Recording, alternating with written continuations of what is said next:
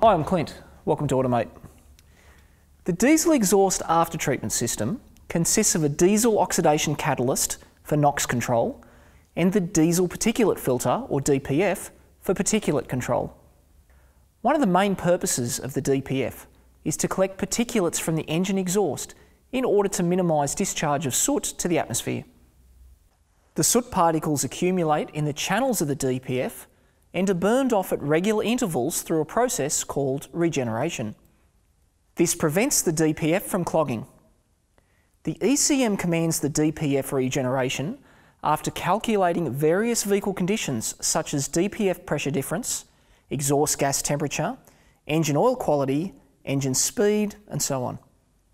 Excessive accumulation of soot in the DPF can cause a drop in engine performance.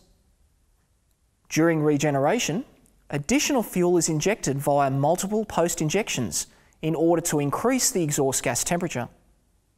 During this period, the DPF temperature is raised to approximately 600 degrees Celsius or 1100 degrees Fahrenheit, and the accumulated soot is oxidised or burned off as CO2.